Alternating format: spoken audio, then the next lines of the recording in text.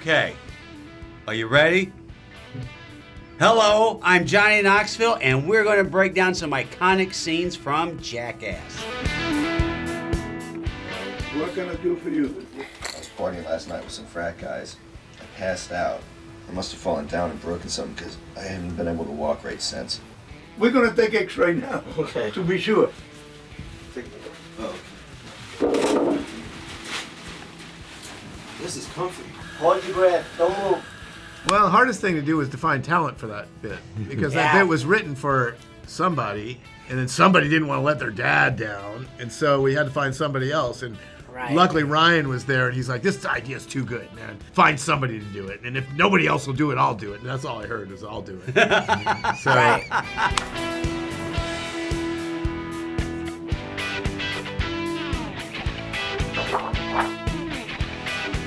Whose idea was it to put the toy car in a condom in order to get it up Ryan's butt? That's a good idea. It was, yeah, I don't know, because that was the good way to pull it out, even though we didn't know what was going to happen. We did not know. We were warned by multiple safety people that getting it up there is not the problem. Getting to come out is going to be the problem. But some genius figured out in our group, right? To well, put the car luckily, into good a old condom. Ryan was loosey-goosey. Yeah, came right out. What's that? I have no idea. That's not part of you. That's something extra. I would have known if I ate that. No, you won't be able to swallow that.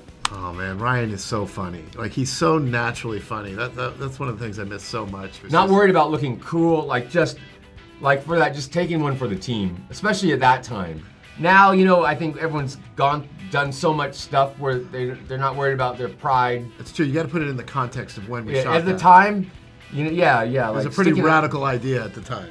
Oh yeah. He was also very comedically grumpy too, which was great. Yeah. And the improv he did was just making up the story on the fly of what happened to the nice doctor who is really only concerned about his safety and his moral dilemma. Right? Like, yeah. Oh yeah. His reputation. And his reputation. Yeah. His reputation. Yeah. And are these people really your friends? God damn it!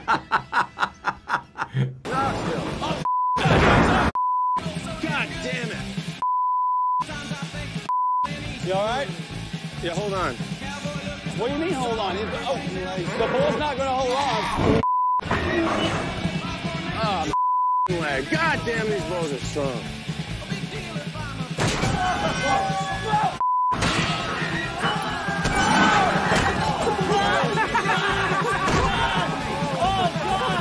The Toro Totter already existed, and we were doing the yak charge, which I had seen in the cartoon. And did Gary LeFew suggest bringing up the Toro Totter? Yeah, he brought up. We didn't know about this, and then we saw footage of it, and it seemed like a good idea based on the footage we saw. Yeah, and you know what? It did turn out to be a good idea. Yeah. I'm really scared of bulls, but I was like, I got to be a part of this. Right. Not me. Not me, man. The craziest thing about that bit, and you don't see it in the way it's edited, is that we got it. Like, he got drilled into Knoxville got drilled and crushed by the bull, and he came out pretty unscathed. I mean, he was banged up pretty hard. And we're talking, and Knoxville's asking me, "Hey, did we get that?" I'm like, "Yes, we got it." He's like, "I'm not sure." And I'm like, "I don't know if we got it."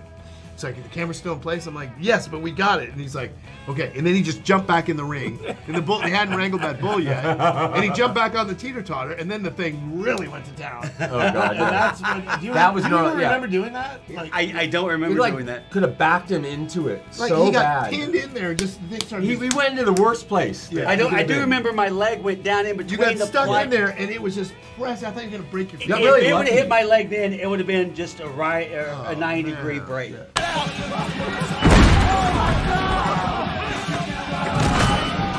still not out.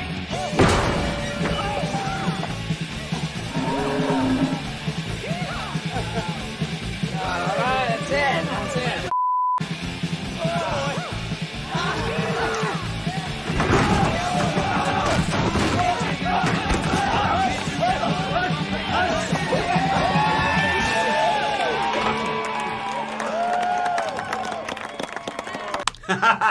You ever been run over by a car and then rerun over by the car? That's what it kind of feels like. You ready, Steve-O? No.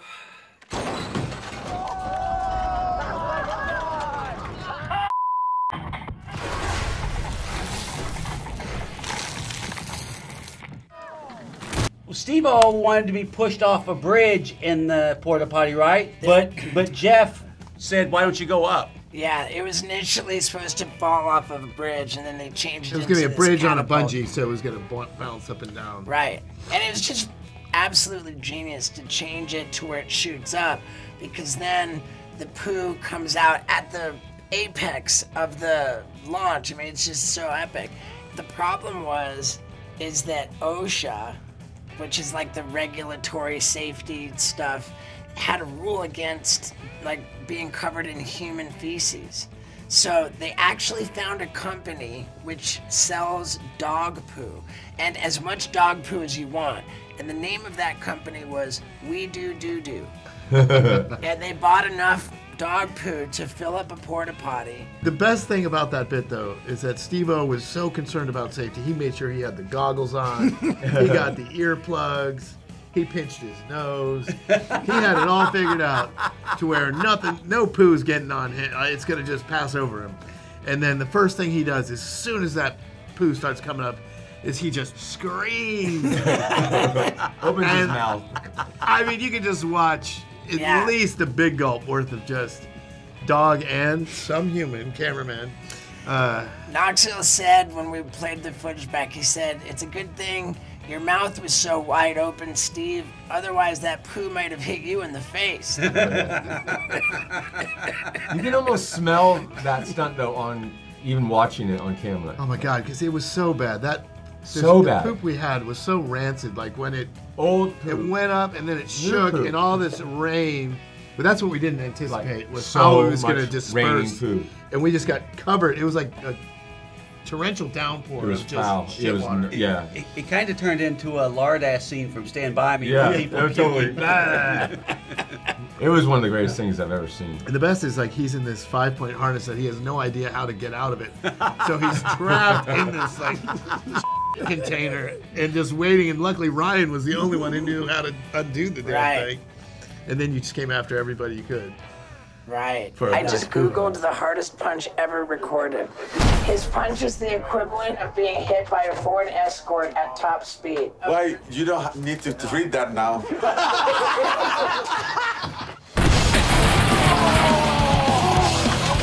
Francis Ngannou was amazing. He was so fun to shoot with.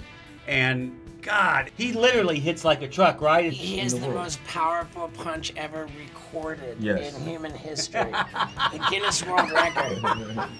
And I'm a big UFC fan, so when I found out that Francis Ngannou was coming to the set to punch Aaron in the nuts, I wanted to volunteer. I actually said, "Oh, dude, let me get this bit. Let me have Francis punch me." And in hindsight, I'm so glad that I didn't step into that, because it wasn't just Francis Ngannou. I mean, it was test after test after test. And by the time that was done, I could not have been more grateful that I was not the one doing the cup Except test. you might have been smarter about some of the, like, for some reason we left it up to Aaron to pick the cups and the jocks. And he was picking these, like, blown out jocks up so the thing was kind of dangling. And wearing them upside down. He had it upside down. I don't know why. And he picked a super flexible one for the pogo stick. Yeah. So that, like, let it just slip off and pinch his scrotum to the ground. Like, Aaron was the perfect guy for that. Like, that bit was written for Knoxville. It was supposed to be Knoxville redoing the cup test.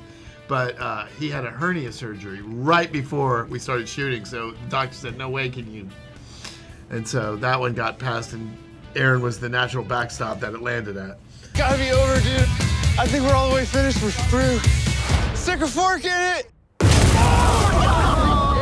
I don't know that we've accomplished everything we've set out to do. I don't even think that was a thought, was it? Yeah, I don't think we set out to do anything aside from make each other laugh. There was no grand plan in this. It's an ongoing experience of having fun. Yeah. With your friends. Right. But then again, on the other hand, we could never have imagined that we would have accomplished what we did. And when I found out that Knoxville wanted to make a fourth movie, I thought it was really scary to kind of jeopardize everything that we had built, everything that we had gotten away with. And we recklessly rolled the dice again, we got lucky again, and we made this movie that's just so epic that it's really a good spot to be in. We made our own luck, Steven. Oh, yeah. But yeah, I think, accomplished what we meant to accomplish with making a movie that will make people laugh and really happy. What did you guys do to Eric? Fail to prepare, prepare to fail.